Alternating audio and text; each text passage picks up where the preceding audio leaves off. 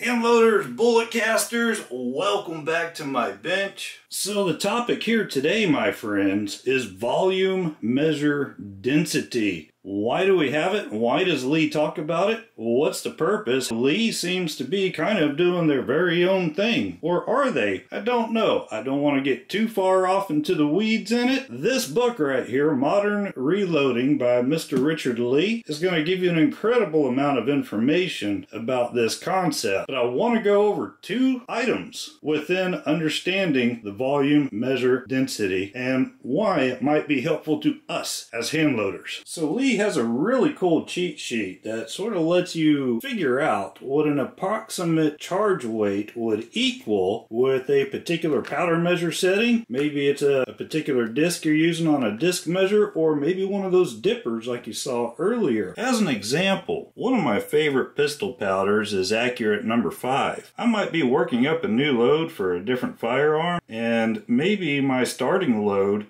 needs to be right there about 4.8 grains, okay? So I know that I'm safe if I adjust my powder measure to 0.3 cc's, or I use a dipper that is calibrated to 0.3 cc's. So the only thing that's left to do for this first point now is to test it. Let's see if it works. I think I would like to start with Bullseye. It's a pretty common powder that we use. It's been around forever. Lee's got some pretty good data on it. I would like to test all the way to 4 cc's, which should give us 37.6 grains according to this little cheat sheet. Now, just a disclaimer, folks, this is entirely too much Bullseye for anything except for a disaster. But it's great for doing a real simple test. We get a large sample. That should really help us see the bigger picture. So what I would like to do here with a well-calibrated scale is I want to take an average of 5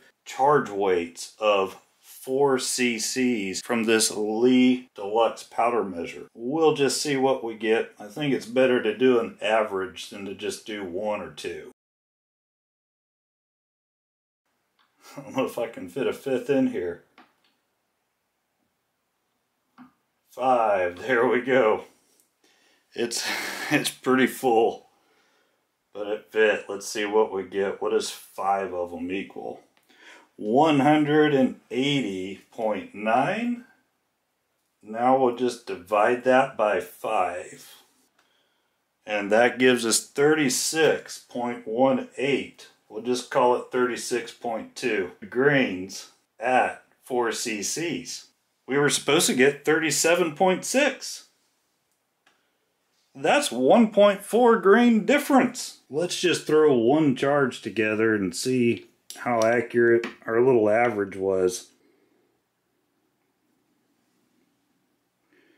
Yeah, 36.3. I would say that's pretty close. But this brings me to my second point, my second topic of interest.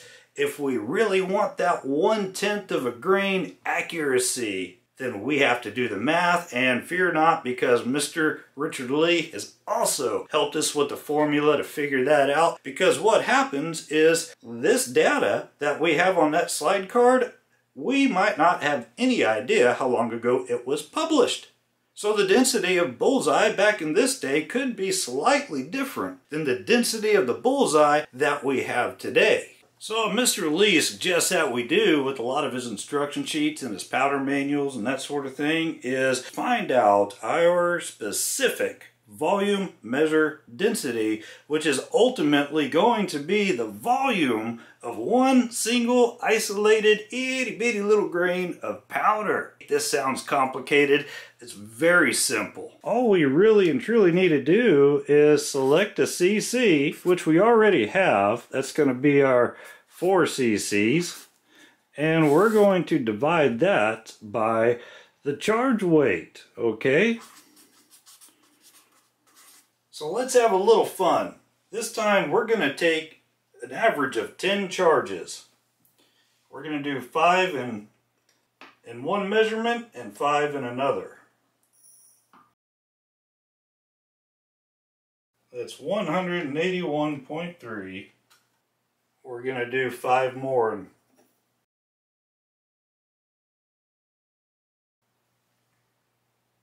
181 even, 362.3 divided by 10, and we get a 36.23 average.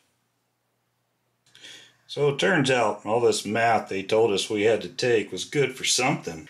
Okay folks, so we have our VMD. This number here represents the volume of one single isolated grain of powder. We come to this by taking our 4cc powder measure, our setting that we used, and we are dividing it by our charge weight, which turned out to be 36.23 grains. Now what does our VMD now do for us? Well, our VMD lets us know the density of our very own specific bottle of powder. We can now take this 0.1104 VMD, we can multiply it by any grain weight that we desire, and that will give us our powder measure setting. So if I want a starting load at 4 grains, what I'll do is just simply multiply 4 grains by the VMD, and this gives us our CC, 0.44 cc's. Or we can also put our maximum load, which will be our 5 grains, and we'll multiply it by our VMD, our 0.1104,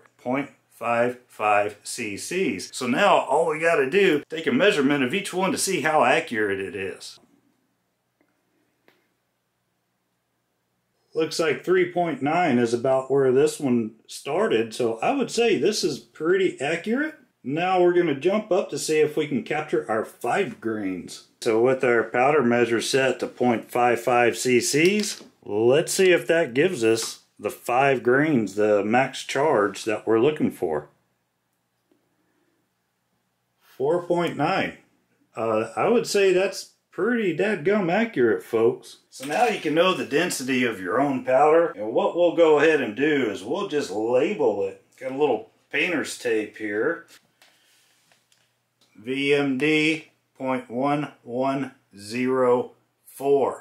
I'll now use that number to go ahead and set my powder measure to any charge weight that I desire. I would love to hear some feedback and how it worked out for you. Folks, thank you. Like, subscribe, let me know how it shakes out.